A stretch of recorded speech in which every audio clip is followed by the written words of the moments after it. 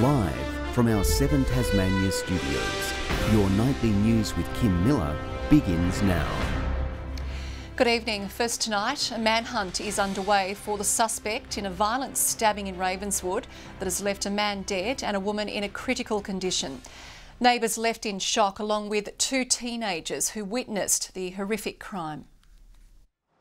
Prosser's Forest Road, neighbouring a primary school surrounded by bushland, and today it became a murder scene. Come out at 4:30 odd this morning and seen all the cop lights and amber lights and everything. This house, the site of a stabbing that left one man dead and a woman in a critical condition. Like screaming or yelling, I heard nothing like that, so I'm surprised that this has happened, you know. She was rushed to the Launceston General Hospital with stab wounds. Our thoughts are with the loved ones at this stage. Her 2 teenage children witnessed the frenzied attack and were the first to call 000, both mentally scarred but physically unharmed. It's caused significant distress to them and it is a shocking incident.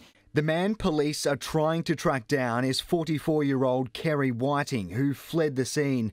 Despite a large-scale land and air search, he has so far evaded authorities. While it is not believed that Kerry is a threat to the community, anyone who sees him, we ask that they do not approach him and to immediately contact police. Authorities were tight-lipped about a potential motive, but did reveal Mr. Whiting knew both his victims. The weapon has also not been located. Detectives combed through the scrub and went door to door, canvassing nearby residents for any information. It's so unusual that I heard nothing. This man, among other neighbours, unaware of the violence and tragedy that this morning played out only a few doors away. We're joined live now by our reporter Garth Burley outside the Launceston General Hospital. Now, Garth, what is the condition of the injured woman tonight? Kim, we've just had an update from police in the last hour or so. What I can tell you is that woman remains in a critical condition at the LGH. She underwent surgery this afternoon and is yet to be formally interviewed by police. As for her suspected attacker, Kerry Whiting, he has now been at large for close to 14 hours. Police believe he's still in the Launceston area and they're throwing all its resources at this manhunt and all the manpower as well. We saw today helicopters and drones circling the northern suburbs and bushland.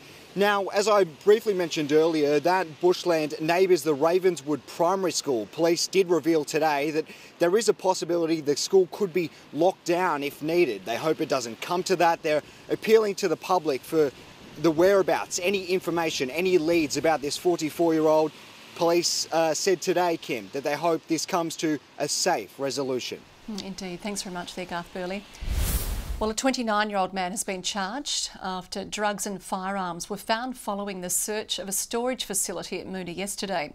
Detectives attended the scene where quantities of ice and ecstasy were seized, as well as a significant amount of cash. He's been remanded and will appear in the Hobart Magistrates Court tomorrow morning. In a separate incident, a 30-year-old man has been charged with child exploitation offences. Police seized 19 electronic devices during the search of a Hobart property today. The joint investigation comes as part of Operation Arkstone, which uncovered an online network of alleged offenders sharing abuse. It is a major step towards reconciliation. The Tasmanian Aboriginal community has welcomed a new report outlining a pathway to truth-telling and treaty. The Premier says he's committed to reconciliation, but has so far stopped short of confirming whether he will implement the report's recommendations. What do we want? Treaty! When do we want it? Now! The Tasmanian Aboriginal people could today be one step closer to achieving that. Today the Parliament has acknowledged our sovereignty and our rights to our land. An historic report tabled in Parliament by the Premier. One matter, though, that lingers, that is not resolved, is our relationship with our First Nations people, the Tasmanian Aboriginal people. The pathway to truth-telling and treaty. Its authors holding more than 100 meetings over 4 months, an emotional process. And the reason why tears were shed is because we experienced the incredible privilege of people opening up their hearts to us. One of the key recommendations is the establishment of a truth-telling commission. They'll be looking at the effects of colonisation and dispossession on the Aboriginal community and really getting the broader Tasmanian community to understand the impact. Also recommending a Tasmanian treaty process. The Premier asked whether that's something he could commit to. I'm not going to get into that. I am looking for a pathway to true reconciliation. I have a range of recommendations in front of me. The report makes 24 recommendations in total, but the Premier is yet to commit to implementing any of them. He says he will now consider the report and respond to the recommendations in full when Parliament resumes next year. We've waited 200 years, so we're a very patient people. But the message from this Palawa woman is, I know we're hearing a lot of words, and I believe it's time that we see some action. Meg Sides, 7 Tasmania News. Federal Group's monopoly on poker machine licences will officially end in 2023. The state government's contentious Future Gaming Market Bill has now passed through both houses of Parliament. The Greens describing it as one of Tasmanian Parliament's darkest days. Meanwhile, in the upper house, TAFE reforms have now passed despite strong opposition from the Labor Party, labelling the reforms an attack on the public sector. Tasmania's peak tourism body is calling on the federal government to bring back free car fares on the Spirit of Tasmania next year. The Tourism Industry Council of Tasmania says the move would attract more visitors to the state and help local businesses. We know the people who come by sea stay longer, they spend more, and they get into regional parts of the state. So if we're looking for a way of kickstarting our visitor economy, getting it into the towns and communities that most need it, the Free Car Fares initiative is a really direct way of stimulating that market. The Bring Your Car for Free campaign has been credited for kickstarting tourism to Tasmania when it ran during the first half of the year. Tassie Tigers coach Ali De Winter has publicly thrown his support behind former Australian Test captain Tim Paine.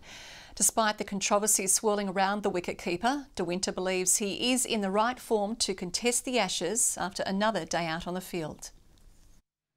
Nearly a week on from sensationally resigning as Test cricket captain, Tim Paine remains tight-lipped about his current state of mind. Looking forward to tomorrow's match. The right-hander was hunting for redemption today when he stepped up to the crease on the final day of Tasmania's second 11 game against South Australia. But it was all over relatively quickly after being caught out in the field with Paine dismissed for 7. Tassie Tigers coach Ali De Winter has come out in support of the wicketkeeper, taking a clear stance on Paine's future today. There's no question that he's in our best team at the moment, and he's also the best wicketkeeper in the country, so we're really happy to have him back in our team. It comes after what's been a turbulent week for Cricket Tasmania, with the group now switching its focus to the future. I think it's a learning opportunity for all of us, really, on the standards we want to keep, both as an organisation and in your personal life. Paine has been named in the Tigers Marsh Cup squad and will now go on to play in the one-day clash against Western Australia tomorrow here at Blunston Arena in a bid to prove his Ashes fitness. He needed to play this week from a physical and a cricket point of view, and we want him to play tomorrow. This will be the former Test captain's 5th consecutive day of cricket in his return from neck surgery. He'll obviously take the gloves in this game for us and he'll bat probably at number 3. And De Winter is ruling out any concerns around whether Paine could handle sledging from the Barmy Army if he is selected for the Ashes side. I think so. He's got pretty thick skin, Paine. Grace Evans, 7 Tasmania News. Federal Labor is promising to connect 1.5 million homes and businesses across Australia to fibre to the premises NBN, including 15,000 across the Lions electorate as part of a recent election commitment. These days people want things done now, they want them done fast, they've got somewhere to go, they need to be somewhere else. So you need fast internet access. Labor's plan will make available optic fibre into streets where there's a node, and then premises, homeowners, business owners can choose to upgrade to fibre to the premises if they choose to. The federal government says it is delivering NBN on schedule and on budget. Tasmanian students have taken out a national competition promoting jobs in the dairy industry. The group from St Brendan Shaw College looked after cows for a fortnight to create a catchy commercial which caught the eye of judges. Meet the modern-day cowgirls, these ag science students milking the opportunity to learn about jobs in the dairy industry. Veterinarians. They check the health and well-being of the dairy cows and diagnose and treat them when needed. For the first time, St Brendan Shaw has taken out the national prize in the Cows Create Careers competition, beating more than 200 schools. So we had a full whiteboard of ideas, kept swapping and changing them. We all kind of put in contribution, and it took definitely a lot of takes as far as the video process. The judges declaring their entry Dairy Good, awarding them the top prize of $1,000. And some students believe that unless they're off a farm, they don't get to be part of that. And I think a program like this really opens their eyes to all the different jobs and future career options out there. The Cows Creates Careers program not only highlights dairy farming, but other jobs as well, such as being a vet, nutritionist or agronomist. And the program is working, inspiring a new generation. Being a vet, that sounds fun to do. I like animals and caring for them and helping them if they're sick or injured or anything like that. The students now tasked with how to spend the money, with an upgrade to the college's veggie garden one possibility. Elizabeth O'Neill, 7 Tasmania News. Tasmanian artist Isabel Schwiener has won the coveted Henry Jones Art Prize, with judges impressed by her oil on linen painting By the River. The nature of why is she there, where is she from, what time is it, what world are we in, and I think they found that really intriguing and evoking quite a sense of a mystery. The artist beat a record 238 entries at an awards ceremony last night and says she's humbled. That was very, very surprising because I had no idea, and I was at the very back of the room and I had to cross the whole room, and it was very embarrassing.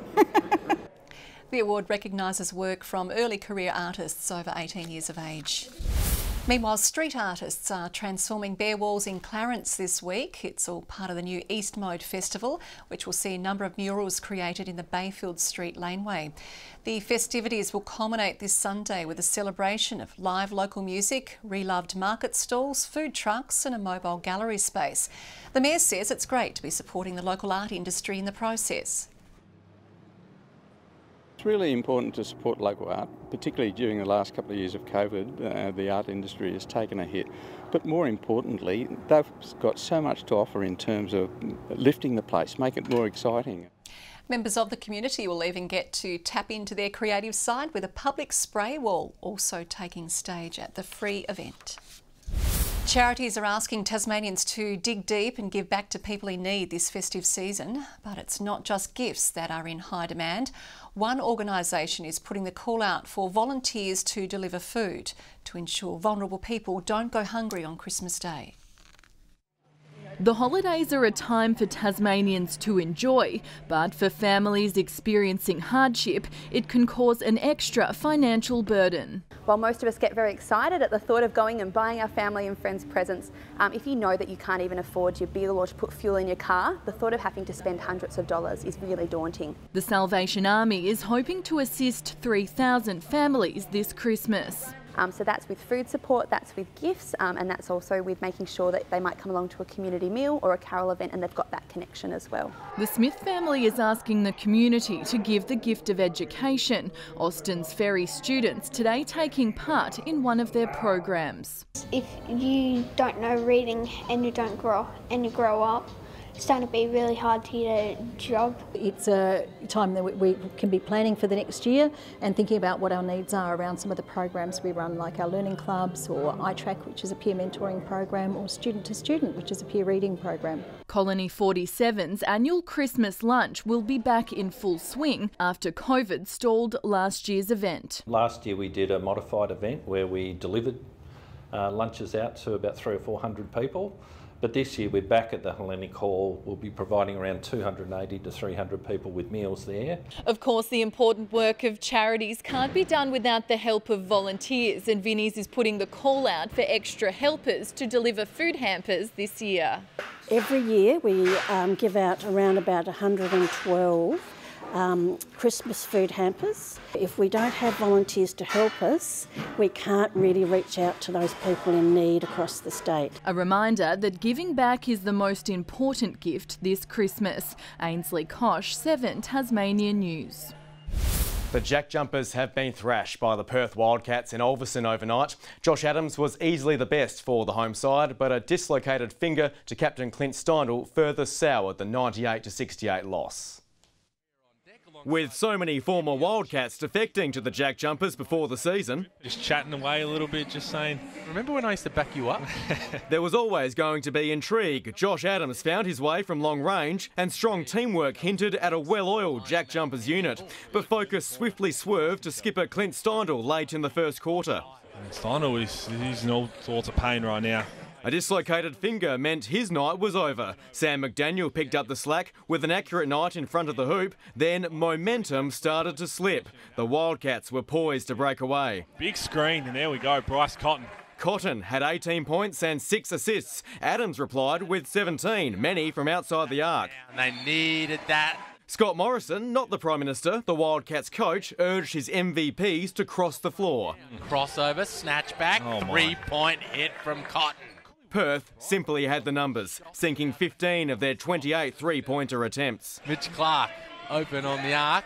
A deflating 30-point loss to the injury-depleted visitors. Last night we played the standard of the competition and have been for a long time, and another great learning experience for us. You know, we haven't really been in that situation to see that kind of defence and that pressure, so great for our offence to go through it. The Jack Jumpers close out the NBL Blitz against the Cairns Taipans tomorrow night at Elphin. And Hobart's Nathan Earl has signed with Japanese team Ukyo for 2022. He's been with the team for the past 2 years but hasn't been able to compete overseas yet. Earl has kept in touch by winning several local races last year and also completed an Everesting challenge near Hobart. Good evening everyone. Launceston saw the state's top today of 27 degrees, 25 in Burnie, Devonport 22 and Hobart reaching 19. Across the state, 25 in Wynyard, Lowhead and Friendly Beaches 21, Flinders Island and Lyowini both 18, 17 on King Island and in Grove and Strawn and 16 in St Helens. A frontal cloud band can be seen moving over western and southern parts of the state today, with low-level clouds streaming into the east and northeast. Further out, that frontal cloud band is also extending into the Bight, while an extensive cloud band is spiralling around a complex area of low pressure over the east of the continent. Tomorrow, the high to the south of the Bight is extending a ridge over southern Tasmania and north over western and central parts of the mainland. The inland low has moved east over central New South Wales. And we'll see south to southeasterly winds tomorrow, 15 to 25 knots, grading to 20 to 30 knots about the north. And there is a strong wind warning in place for western, northern and northeastern coastal waters from Low Rocky Point to Wineglass Bay. In the south tomorrow, Hobart, Huonville and Campania all 15 degrees and cloudy. Launceston and Georgetown both partly cloudy and 18, partly cloudy and 19 in Devonport. 18 degrees in Burnie tomorrow, Strawn mostly sunny and 19, Wynyard reaching 17. And in the east, 15 and cloudy in St Helens and Swansea and 14 degrees in Port Arthur. And the UV tomorrow is very high 9s across the state, with sunrise expected close to 5:30 a.m. On Saturday, fine apart from light possible showers about the northwest and northeast. Fine apart from early morning fog on Sunday. And on Monday, a fine day with morning fog and light northwest to northeasterly winds. 34 in Perth tomorrow, possible storms in Canberra, Sydney and Brisbane. Melbourne 20 degrees and 34 in Darwin. And currently cloudy and 12 in Hobart, Launceston, rain and 15 and partly cloudy and 17 still in Devonport. And that's all in weather tonight, Kim. Okay, thank you very much, Chelsea, and that is all your news for this Thursday night. We'll have news breaks throughout the evening, but for now, on behalf of the entire team, good night.